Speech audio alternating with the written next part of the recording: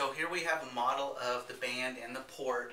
So if you can picture the skin layer over this port right here, I'm just going to try to find the center of it, and then once I'm comfortable with the center, I'm just going to slide my fingers off to the edges of the port, and then again I'm going to be going for the middle of my fingers with the needle. We do use special needles that go right into the port, and that way they don't core out the port itself so it doesn't leak.